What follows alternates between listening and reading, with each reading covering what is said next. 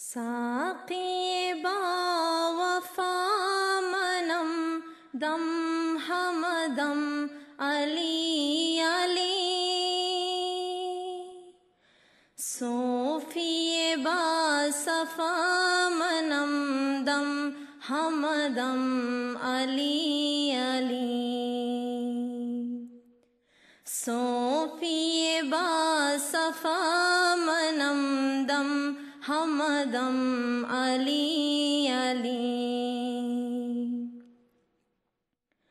आशिक़ मुर्तज़ा मनम दम हमदम Ali Ali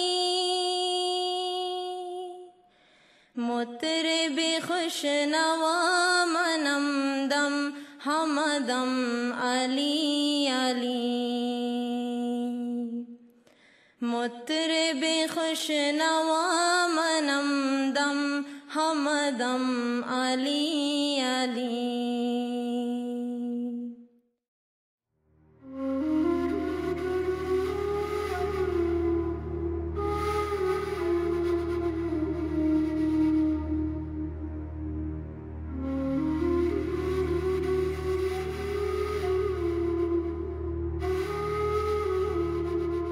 On the 8th of June in the year 632, news began to spread through the city of Medina, sending shockwaves of grief through the early Muslim community. Prophet Muhammad s.a.a.s. had passed away. For 23 years, the Prophet had led his community and received divine revelations to guide his followers. Since the faith of Islam pertained to the political, the religious, the ethical and the social, the Messenger of God engaged in all these aspects of community life. Questions of the nature of rightful Muslim leadership after the Prophet have remained central throughout history. Diverse Muslim interpretations have evolved over time, resulting in different beliefs and forms of leadership. Two major models of authority emerged after the Prophet. In the Sunni interpretation, the Prophet did not nominate a successor. The Caliph was understood as the head of the Muslim community, who administered the state and acted as the guardian of the faith. The religious scholars, or ulama, took over the roles of authority on religious and ethical issues among Sunni communities. Sunnis today are diverse, with 4 schools of law or madhabs: the Hanafi, Hanbali, Maliki and Shafi'i. The Shia interpretation is based on the principle of hereditary leadership. The term Shia derives from Shiat Ali, the followers of Hazrat Ali alayhi salam. For the Shia, the Prophet appointed Hazrat Ali to be his rightful successor as the first in a hereditary line of Imams.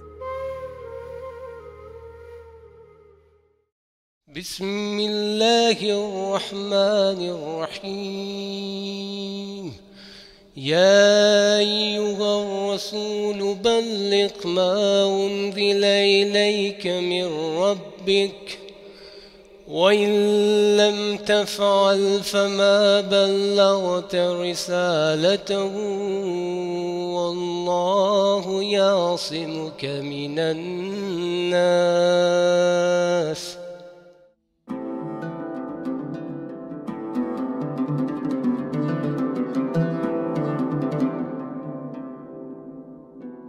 According to Shia tradition, this Quranic verse was revealed to Prophet Muhammad ﷺ as he was returning to Medina from his final pilgrimage to Mecca. What was so important for the Prophet to accomplish that not doing so would mean not delivering God's message? Both Shia and Sunni historical sources record that soon after the revelation of this verse, the Prophet's caravan stopped at the oasis Ghadir-e-Khumm, where he addressed his followers. The Prophet, quote, took Ali by the hand and said to the people, Do you not acknowledge that I have a greater claim on each of the believers than they have on themselves? And they replied, Yes.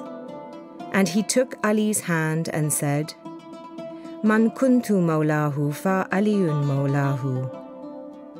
He whose Mawla I am, Ali is his Mawla. O Allah, support whoever supports him and oppose whoever opposes him. Unquote. For the Shia, the word Mawla is interpreted to mean master and is a designation of Hazrat Ali as the Prophet's successor. They also affirmed that this designation was made at Allah's command, due to the verse that was revealed before Ghadir-e-Khumm. The following verse was revealed to the Prophet after Ghadir-e-Khumm. Today I have perfected your religion for you, completed my blessing upon you, and chosen as your religion Islam.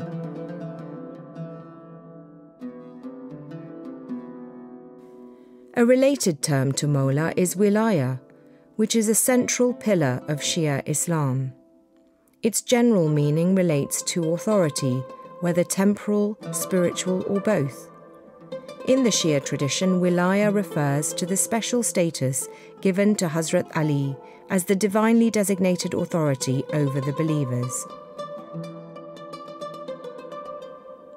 The Quran emphasizes obedience to those in authority, which the Shia interpret as a reference to following the Imam's guidance. The Quran states, O you who believe, obey Allah and obey the Messenger and those in authority among you.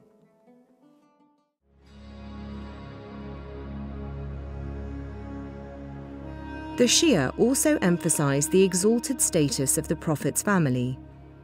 One important saying of the Prophet is known as Hadith at-Thaqalain, the Hadith of the two weighty matters.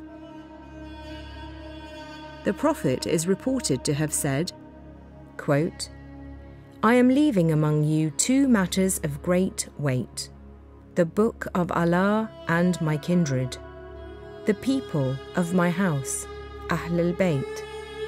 Unquote. The Ahl al-Bayt refers to Hazrat Ali, Bibi Fatima, Hazrat Hassan and Hazrat Hussein alayhumma salam, as well as the Imams who are direct descendants of the Prophet's family. The status of the Prophet's family is reinforced by a verse of the Quran which proclaims, Allah wishes to keep uncleanness away from you, Ahl al-Bayt, and to purify you thoroughly.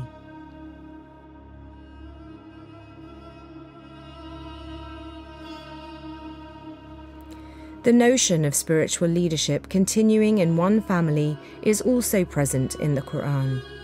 Many verses describe the prophets as belonging to the same family. For example, there is a line of prophets descended from Nabi Ibrahim alayhi salam. Both of his sons, Nabi Ishaq or Isaac and Nabi Ismail, were prophets, as was Nabi Ishaq's son Nabi Yaqub or Jacob, and his grandson Nabi Yusuf or Joseph alayhumma salam. In this light, Allah chose certain families over others based on their devotion, submission, and faith towards the divine, as reflected in the following Quranic verses. Allah chose Adam and Nuh, the family of Ibrahim, and the family of Imran above all mankind, a progeny one from the other. We have already given the family of Ibrahim the book and wisdom and conferred upon them a great kingdom. According to Islamic tradition, Prophet Muhammad was a descendant of Nabi Ibrahim through Nabi Ismail. Thus, in the Shia view, this elevated status and great kingdom extends to Prophet Muhammad, Hazrat Ali, and the Imams descended from them. The role of the Ismaili Imam is a spiritual one. His authority is that of religious interpretation. It is not a political role. I do not govern any land. At the same time, Islam believes fundamentally that the spiritual and material worlds are inextricably connected. Faith does not remove Muslims or their imams from daily practical matters in family life, in business, in community affairs. Faith, rather, is a force that should deepen our concern for our worldly habitat, for embracing its challenges, and for improving the quality of human life.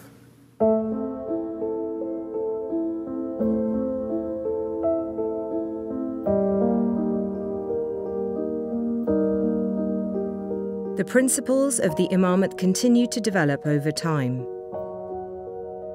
The most important aspects of the principle of Imamat were articulated by Imam Muhammad al-Baqir and Imam Ja'far as-Sadiq alayhumma salam, who both lived in Medina.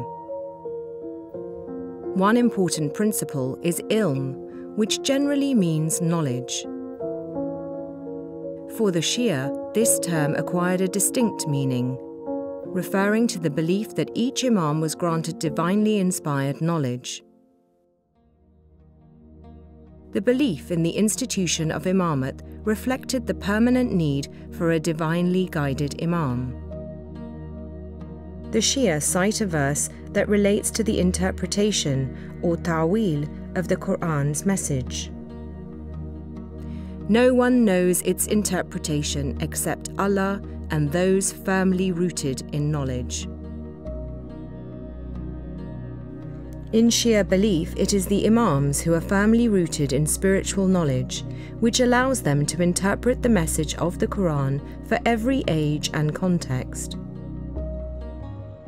The Imam of the time enables believers to go beyond the outward form of the revelation, the Zahir, in search of its true inner meaning or batin. Both the Zahir and the Batin are viewed as essential to the proper understanding and practice of the faith, as guided by the Imam.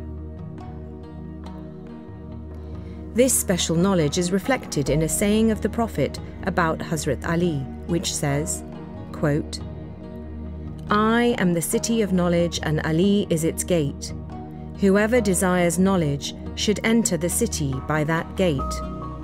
Unquote. The preamble of the Ismaili constitution tells us the ultimate purpose of the Imam's ta'lim or teaching. Article F says, quote, "The Imam's ta'lim lights the murid's path to spiritual enlightenment and vision. In temporal matters, the Imam guides the murids and motivates them to develop their potential." Unquote.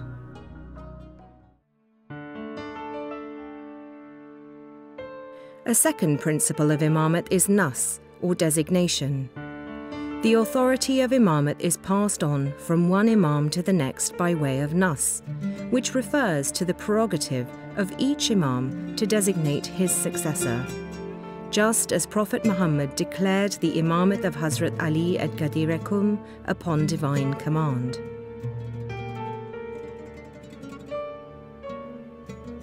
A third important principle in Shia Islam is that of bay'ah, or allegiance. This refers to the act of acceptance of the permanent spiritual bond between the Imam and the murid. For Ismailis, this allegiance unites all murids worldwide in their loyalty, devotion and obedience to the Imam of the time. The Quran refers to the pledging of bay'ah in the time of the Prophet. "Indeed, those who pledge allegiance to you, O Prophet, in fact they pledge allegiance to Allah. The hand of Allah rests over their hands." Hazrat Ali and his successor Imams are understood as the inheritors of the Prophet's authority. Thus, after the Prophet's death, it is on the hand of the Imam of the time that bay'ah is pledged. As a result of this spiritual bond, Murids have celebrated their love and devotion for the Imams through expressions of poetry in different languages and cultures.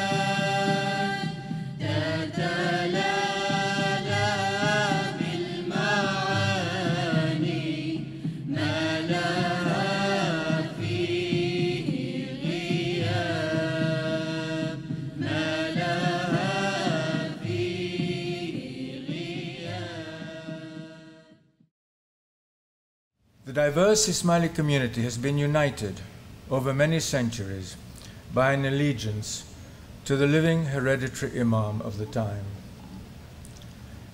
Let me also emphasize the inseparable nature within Islam of faith and world, the intertwining of spiritual responsibility with the conduct of daily life.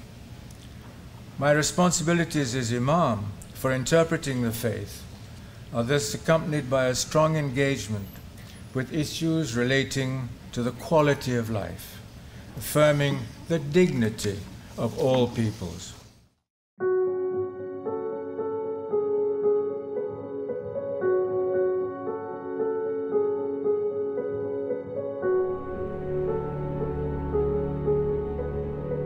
Throughout history, the Ismaili Imams have, through their ta'wil and ta'lim, continuously guided the Jamaat through changing circumstances in different political and cultural environments. They have also worked to ensure the safety, security, and quality of life of the Jamaat and the societies in which they lived.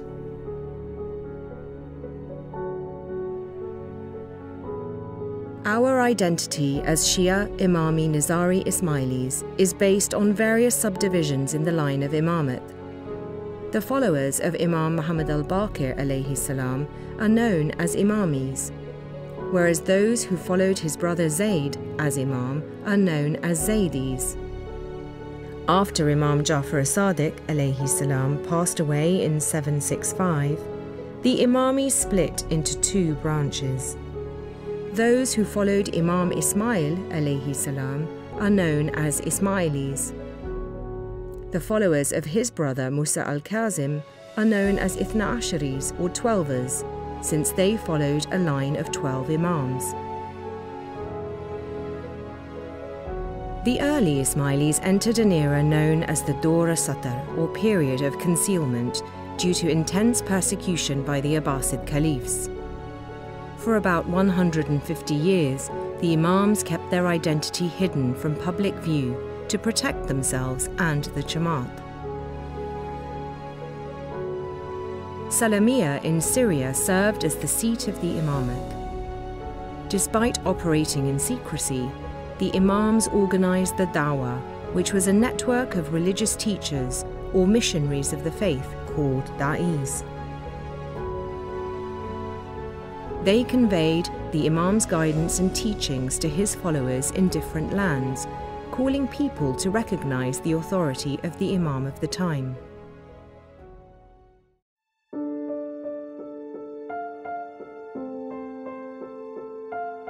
In 909, the Imamate returned into public view when Imam Muhammad al-Mahdi alayhi salam was installed as the first caliph of the Fatimid Empire. He built Al-Mahdiya in present-day Tunisia as a new capital and seat of the Imamate. In 969, Imam al-Mu'iz alayhi salam extended Fatimid rule into Egypt, founding Cairo as his new capital city.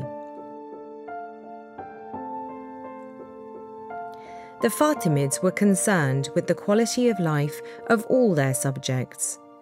They governed a population from diverse ethnic and religious backgrounds who lived side by side in relative peace. A meritocratic approach allowed anyone to reach senior positions within the Fatimid state administration, based on their abilities regardless of background. The Fatimid Imams also emphasized intellectual search by establishing two important institutions of learning, Al-Azhar and Dar al-Ilm, the Academy of Knowledge, which had a significant library that was opened for all who wanted to use it. For the Jamaat, the Majalis al-Hikmah, or sessions of wisdom, were private gatherings in which da'is taught esoteric aspects of the Ismaili Tariqah. They were only open to men and women who had pledged their bay'ah to the Imam.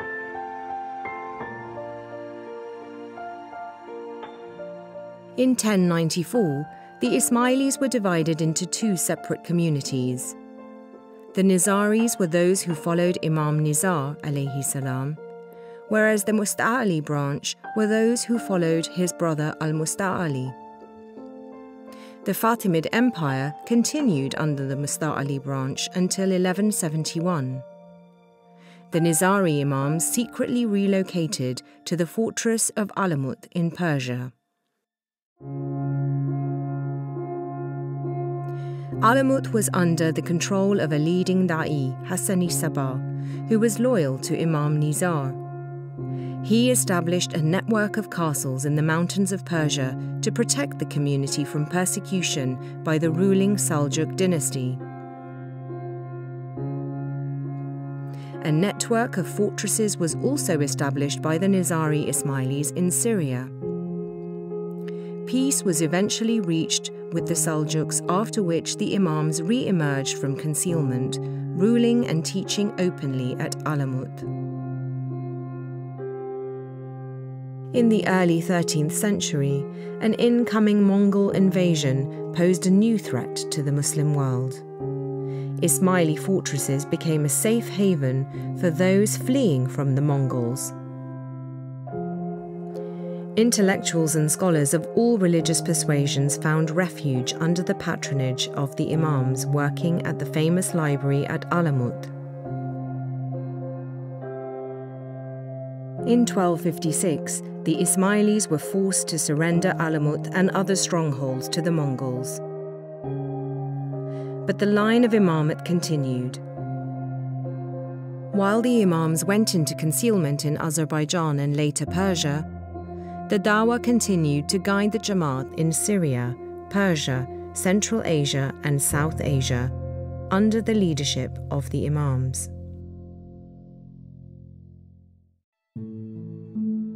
By the middle of the 15th century, the Imams had established their seat in the Persian town of Anjudan, where they remained for several generations. The Pandiyati Javan Mardi, or Councils of Chivalry, is one work of guidance from this period attributed to Imam al-Mustansir Billah, alayhi salam. In it, the Imam urges believers to recognize the Imam of the time and to live by the ethics of the faith. As Sayyids or descendants of the Prophet, the Imams eventually gained prominence in Persian society, including being appointed to regional political positions. In 1817, Imam Hassan Ali Shah alayhi salam was given the title of Aga Khan by the Qajar monarch Fath Ali Shah. By the 1840s, political circumstances had changed, and the Imam left Persia, ultimately settling in the Indian subcontinent. He established his seat at Mumbai, which had an uplifting effect on the religious and communal life of the Jamaat everywhere. It helped the community in India to gain a greater sense of confidence and identity as a Shia Muslim community, and to lay the foundations for its social progress.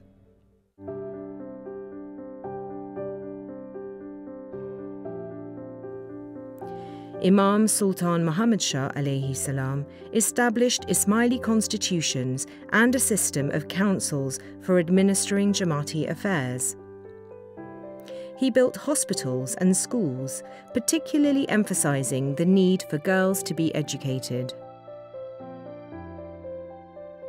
His Jubilee celebrations enabled the creation of new institutions to improve the financial standing of the Jamaat.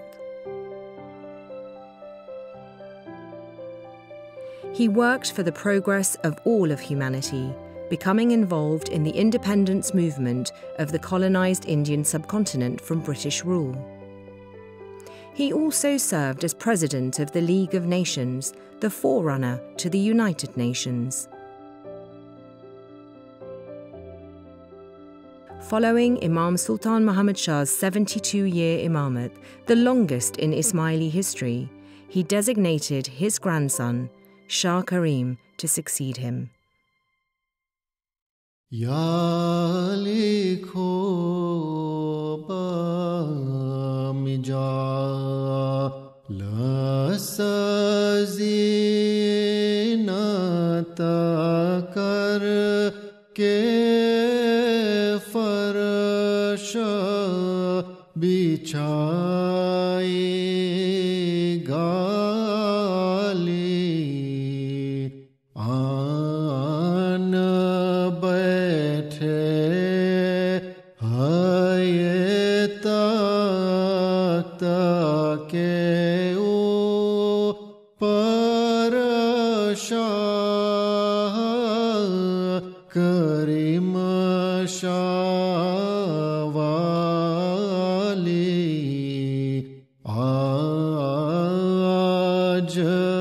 राज मुबारक होवे।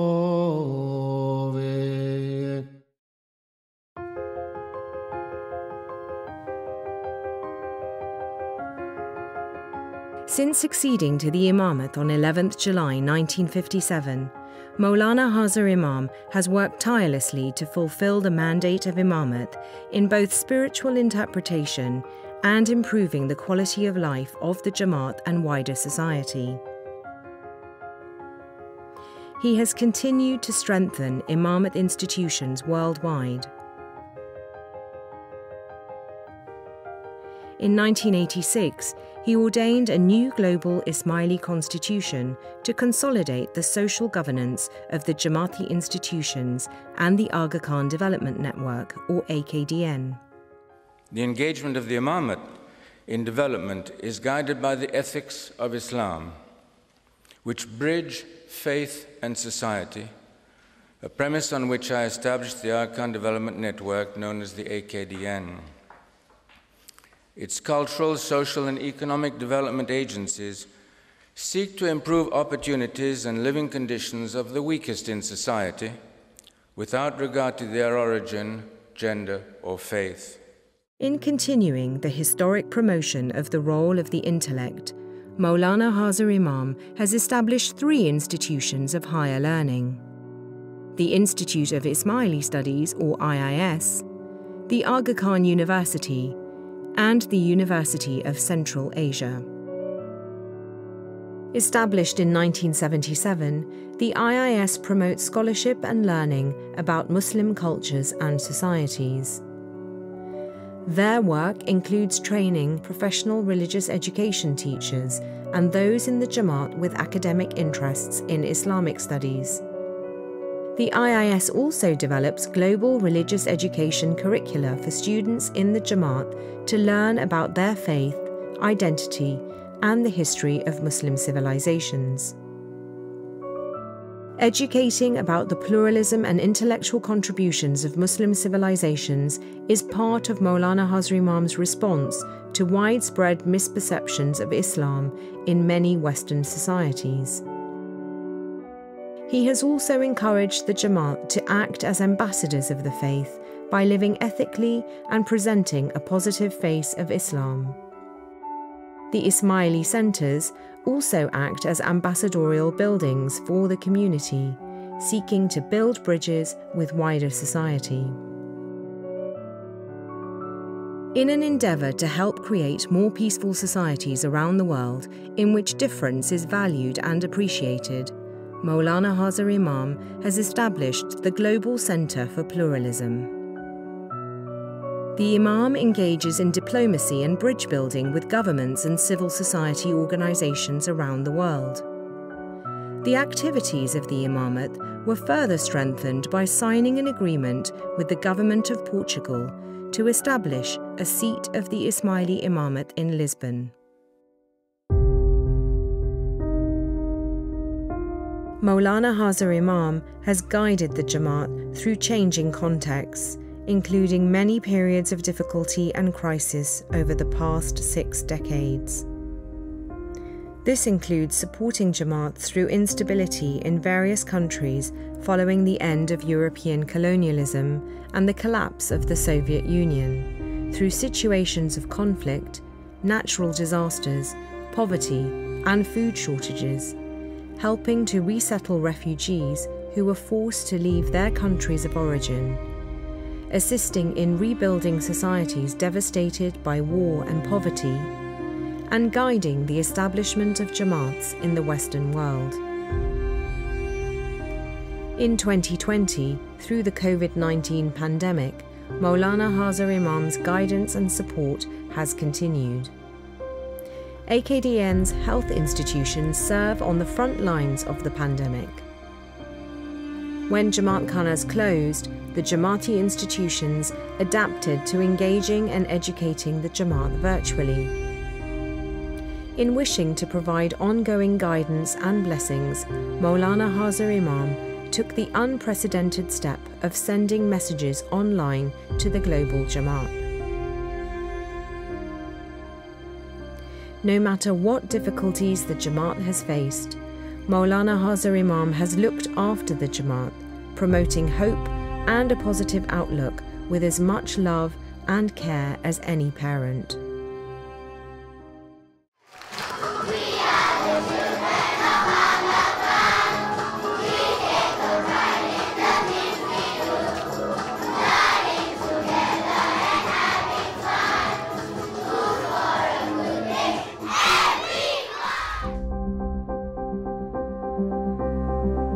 Maulana Hazar Imam's Imamat has also had opportunities for celebration and happiness.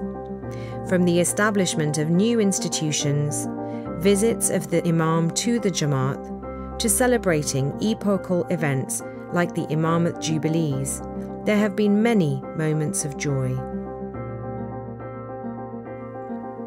Maulana Hazar Imam has also received awards, honorary degrees, and other honours from countries and institutions around the world.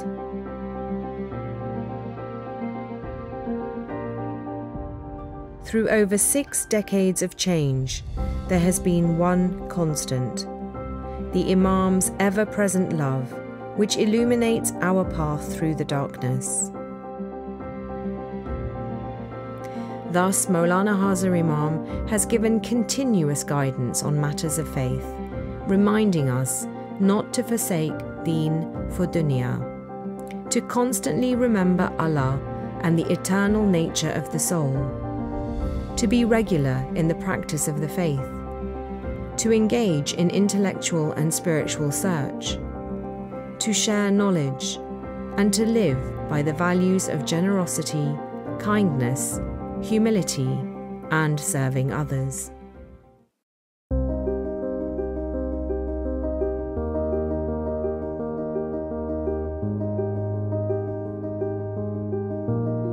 Throughout our Jamaat's history, the Imams have been the central axis around which our faith and our community have revolved. We are blessed to have the Imam of the time guiding us throughout our lives, helping us to navigate continuous change through good times and bad, with his immense love and affection. The love of the Imam knows no physical boundaries. No mountain, no river, no desert can stop the love of the Imam for his Jamaat worldwide.